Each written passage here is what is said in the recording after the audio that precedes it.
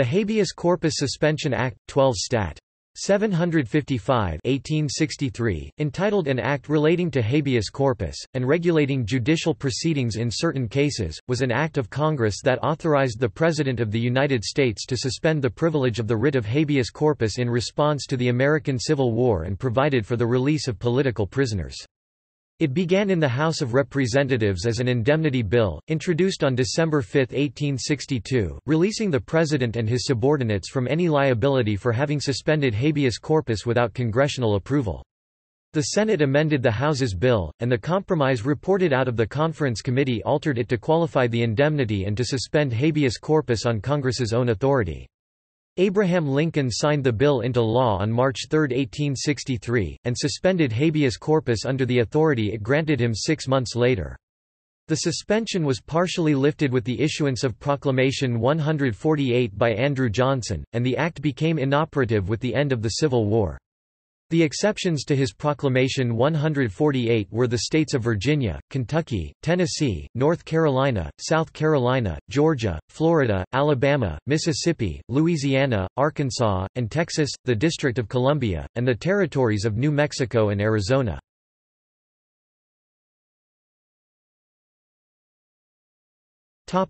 Background.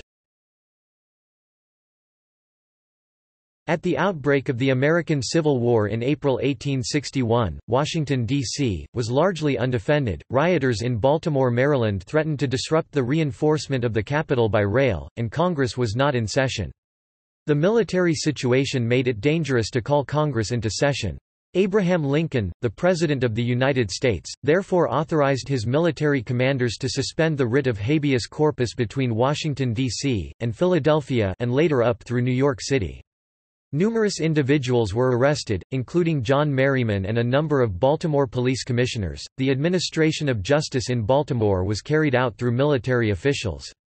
When Judge William Fell Giles of the United States District Court for the District of Maryland issued a writ of habeas corpus, the commander of Fort McHenry, Major W. W. Morris, wrote in reply, "At the date of issuing your writ, and for 2 weeks previous, the city in which you live, and where your court has been held, was entirely under the control of revolutionary authorities." Merryman's lawyers appealed, and in early June 1861, U.S. Supreme Court Chief Justice Roger Taney, writing as the United States Circuit Court for Maryland, ruled in ex parte Merryman that Article 1, Section 9 of the United States Constitution reserves to Congress the power to suspend habeas corpus and thus that the President's suspension was invalid. The rest of the Supreme Court had nothing to do with Merryman, and the other 2 justices from the South, John Catron and James Moore Wayne, acted as Unionists. For instance, Catron's charge to a St. Louis grand jury, saying that armed resistance to the federal government was treason, was quoted in the New York Tribune of July 14, 1861. The President's advisers said the Circuit Court's ruling was invalid and it was ignored. When Congress was called into special session, July 4, 1861, President Lincoln issued a message to both houses defending his various actions, including the suspension of the writ of habeas corpus, arguing that it was both necessary and constitutional for him to have suspended it without Congress. Early in the session, Senator Henry Wilson introduced a joint resolution to approve and confirm certain acts of the President of the United States, for suppressing insurrection and rebellion", including the suspension of habeas corpus s. No. 1. Senator Lyman Trumbull, the Republican chairman of the Senate Committee on the Judiciary, had reservations about its imprecise wording, so the resolution, also opposed by anti-war Democrats, was never brought to a vote. On July 17, 1861, Trumbull introduced a bill to suppress insurrection and sedition which included a suspension of the writ of habeas corpus upon Congress's authority S. 33. That bill was not brought to a vote before Congress ended its first session on August 6, 1861 due to obstruction by Democrats, and on July 11, 1862, the Senate Committee on the Judiciary recommended that it not be passed during the second session, either, but its proposed habeas corpus suspension section formed the basis of the Habeas Corpus Suspension Act. In September 1861 the arrests continued, including a sitting member of Congress from Maryland, Henry May, along with 1/3 of the Maryland General Assembly, and Lincoln expanded the zone within which the writ was suspended. When Lincoln's dismissal of Justice Taney's ruling was criticized in an editorial that month by a prominent Baltimore newspaper editor, Frank Key Howard, Francis Scott Key's grandson and Justice Taney's grand-nephew by marriage, he was himself arrested by federal troops without trial. He was imprisoned in Fort McHenry, which, as he noted, was the same fort where the Star-Spangled Banner had been waving, "o'er the land of the free." In his grandfather's song, in early 1862 Lincoln took a step back from the suspension of habeas corpus controversy. On February 14, he ordered all political prisoners released, with some exceptions such as the aforementioned newspaper editor, and offered them amnesty for past treason or disloyalty, so long as they did not aid the Confederacy. In March 1862 Congressman Henry May, who had been released in December 1861, introduced a bill requiring the federal government to either indict by grand jury or release all other political prisoners still held without habeas corpus.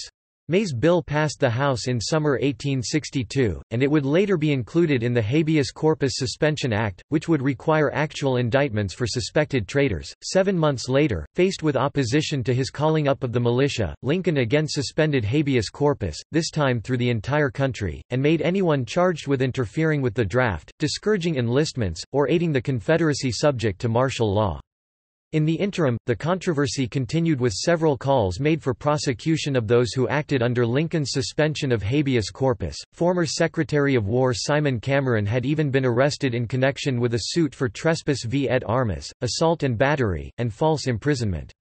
Senator Thomas Holliday Hicks, who had been governor of Maryland during the crisis, told the Senate, "I believe that arrests and arrests alone saved the state of Maryland not only from greater degradation than she suffered, but from everlasting destruction."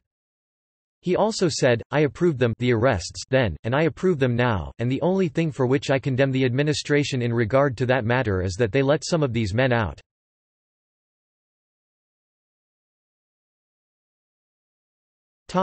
Legislative history. When the 37th Congress of the United States opened its third session in December 1862, Representative Thaddeus Stevens introduced a bill, "to indemnify the President and other persons for suspending the writ of habeas corpus, and acts done in pursuance thereof." H.R. 591. This bill passed the House over relatively weak opposition on December 8, 1862. When it came time for the Senate to consider Stevens' indemnity bill, however, the Committee on the Judiciary's amendment substituted an entirely new bill for it. The Senate version referred all suits and prosecutions regarding arrest and imprisonment to the Regional Federal Circuit Court with the stipulation that no one acting under the authority of the President could be faulted if there was reasonable or probable cause, or if they acted in good faith, until after the adjournment of the next session of Congress. Unlike Stevens' bill, it did not suggest that the President's suspension of habeas corpus upon his own authority had been legal. The Senate passed its version of the bill on January 28, 1863, and the House took it up in mid-February before voting to send the bill to a conference committee on February 19. The House appointed Thaddeus Stevens, John Bingham, and George H. Pendleton to the conference committee. The Senate agreed to a conference the following day and appointed Lyman Trumbull, Jacob Collamer, and Waitman T. Willie. Stevens, Bingham, Trumbull, and Collamer were all Republicans, Willie was a Unionist, Pendleton was the only Democrat. On February 27, the conference committee issued its report. The result was an entirely new bill authorizing the explicit suspension of habeas corpus.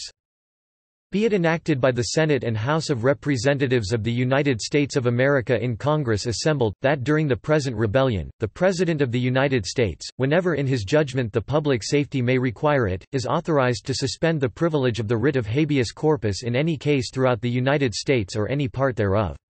And whenever and wherever the said privilege shall be suspended, as aforesaid, no military or other officer shall be compelled, in answer to any writ of habeas corpus, to return the body of any person or persons detained by him by authority of the President, but upon a certificate, under oath, of the officer having charge of any one so detained, that such person is detained by him as a prisoner under the authority of the President. Further proceedings under the writ of habeas corpus shall be suspended by the judge or court having issued the writ so long as said suspension by the President shall remain in force and said rebellion continue. In the House, several members left, depriving the chamber of a quorum. The sergeant-at-arms was dispatched to compel attendance and several representatives were fined for their absence.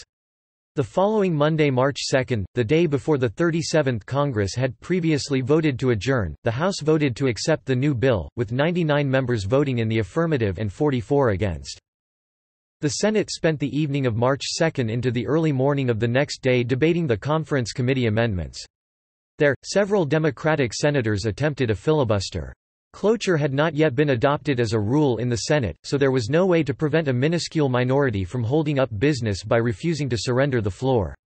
First James Walter Wall of New Jersey spoke until midnight, when Willard Salisbury Sr., of Delaware gave Republicans an opportunity to surrender by moving to adjourn. That motion was defeated 5-31, after which Lazarus W. Powell of Kentucky began to speak, yielding for a motion to adjourn from William Alexander Richardson of Illinois 40 minutes later, which was also defeated, 5-30. Powell continued to speak, entertaining some hostile questions from Edgar Cowan of Pennsylvania which provoked further discussion, but retaining control of the floor. At 7 minutes past 2 in the morning, James A. Bayard, Jr., of Delaware motioned to adjourn, the motion again failing, 4-35, and Powell retained control of the floor. Powell yielded the floor to Bayard, who then began to speak. At some point later, Powell made a motion to adjourn, but Bayard apparently had not yielded to him for that motion. When this was pointed out, Powell told Bayard to sit down so he could make the motion, assuming that Bayard would retain control of the floor if the motion failed, as it did, 4-33. The presiding officer, Samuel C. Pomeroy of Kansas, immediately called the question of concurring in the report of the conference committee and declared that the ayes had it, and Trumbull immediately moved that the Senate move on to other business, which motion was agreed to. The Democrats objected that Bayard still had the floor, that he had merely yielded it for a motion to adjourn, but Pomeroy said he had no record of why Bayard had yielded the floor, meaning the floor was open once Powell's motion to adjourn had failed, meaning that the presiding officer was free to call the question. In this way, the bill cleared the Senate. The next day, Senate Democrats protested the manner in which the bill had passed. During the ensuing discussion, the president pro tempore asked permission to sign a large number of enrolled bills, among which was the Habeas Corpus Suspension Act. The House had already been informed that the Senate had passed the bill, and the engrossed bills were sent to the president, who immediately signed the Habeas Corpus Suspension Act into law.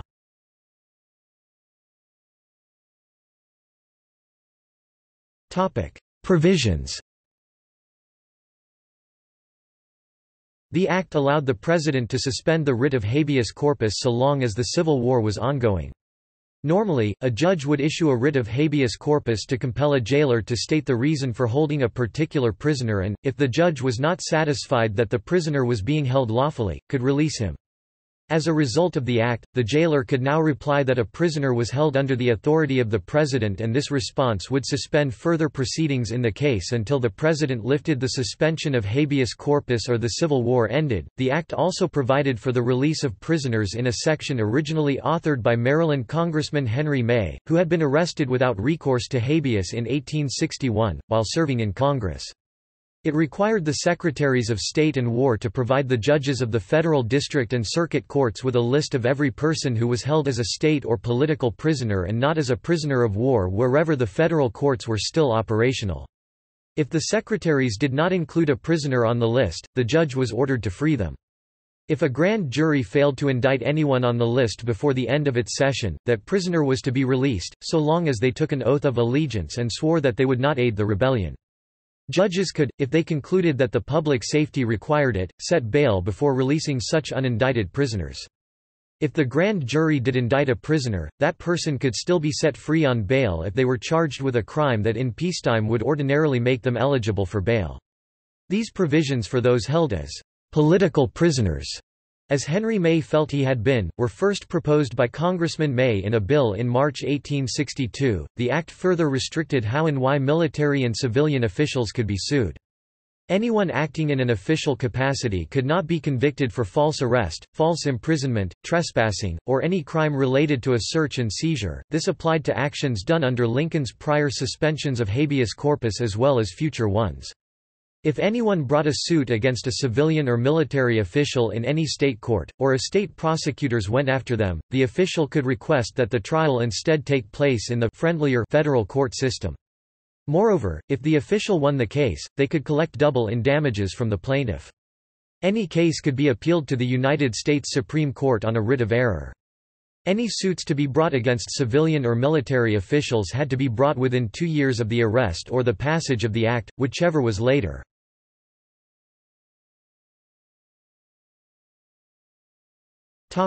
Aftermath. President Lincoln used the authority granted him under the Act on September 15, 1863, to suspend habeas corpus throughout the Union in any case involving prisoners of war, spies, traitors, or any member of the military. He subsequently both suspended habeas corpus and imposed martial law in Kentucky on July 5, 1864. An objection was made to the act that it did not itself suspend the writ of habeas corpus but instead conferred that authority upon the President, and that the act therefore violated the non-delegation doctrine prohibiting Congress from transferring its legislative authority, but no court adopted that view. Andrew Johnson restored civilian courts to Kentucky in October, 1865, and revoked the suspension of habeas corpus in states and territories that had not joined the rebellion on December 1 later that year. At least one court had already ruled that the authority of the President to suspend the privilege of the writ had expired with the end of the rebellion a year and a half earlier. One of those arrested while habeas corpus was suspended was Lambden P. Milligan. Milligan was arrested in Indiana on October 5, 1864, for conspiring with 4 others to steal weapons and invade Union prisoner of war camps to release Confederate prisoners. They were tried before a military tribunal, found guilty, and sentenced to hang. In Ex parte Milligan, the United States Supreme Court held that the Habeas Corpus Suspension Act did not authorize military tribunals, that as a matter of constitutional law the suspension of habeas corpus did not itself authorize trial by military tribunals, and that neither the Act nor the laws of war permitted the imposition of martial law where civilian courts were open and operating unimpeded. The court had earlier avoided the questions arising in Ex parte Milligan regarding the Habeas Corpus Suspension Act in a case concerning former Congressman and Ohio Copperhead politician Clement Vallandigham. General Ambrose E. Burnside had him arrested in May 1863, claiming his anti-Lincoln and anti-war speeches continued to give aid to the enemy after his having been warned to cease doing so. Vallandigham was tried by a military tribunal and sentenced to 2 years in a military prison. Lincoln quickly commuted his sentence to banishment to the Confederacy.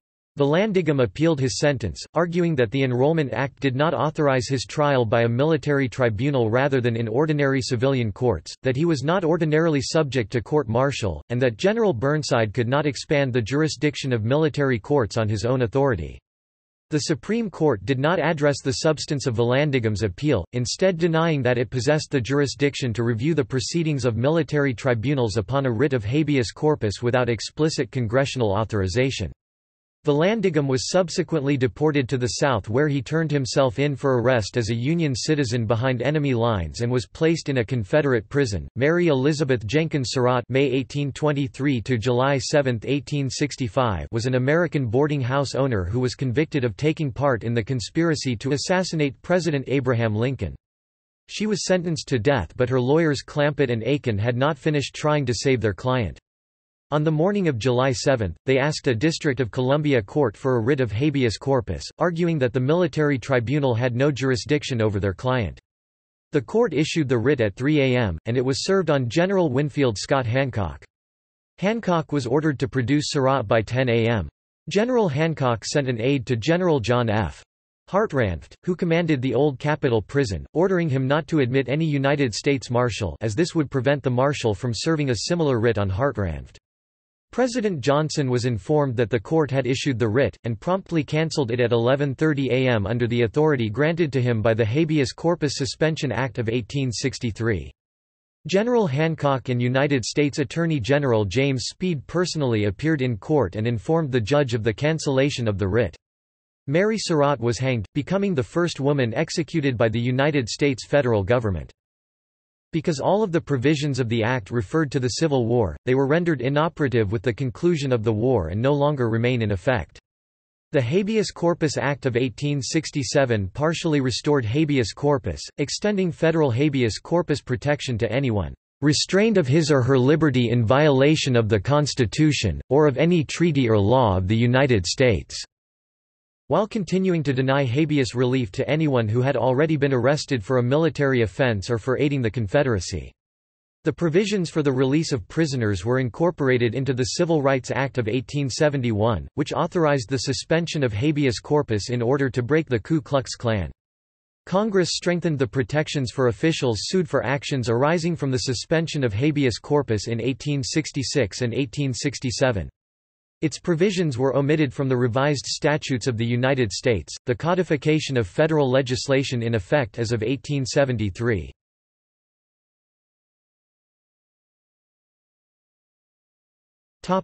See also: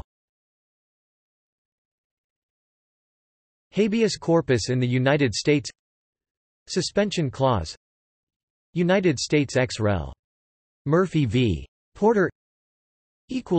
Notes